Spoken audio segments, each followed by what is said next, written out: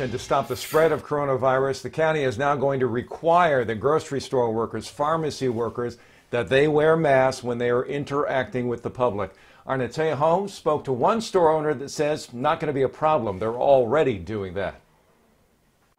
Workers at grocery stores and pharmacies will have to start covering up their nose and mouths. I spoke with one of the owners at Steely Farms Market, and he tells me he understands the importance of his employees wearing masks. You know, this is a little stopgap measure to help slow things down, and so that we can still provide a good service to the community.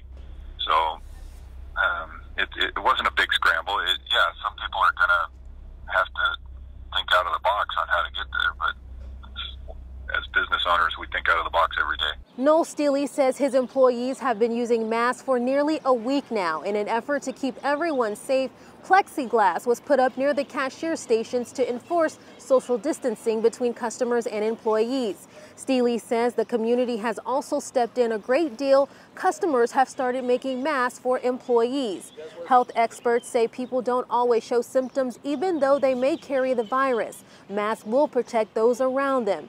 There have been some cases of grocery store workers testing positive for COVID-19 around the county. The county is not mandating the general public to cover their nose and mouths, but it is highly suggested. In Kensington, Natay Holmes, 10 News.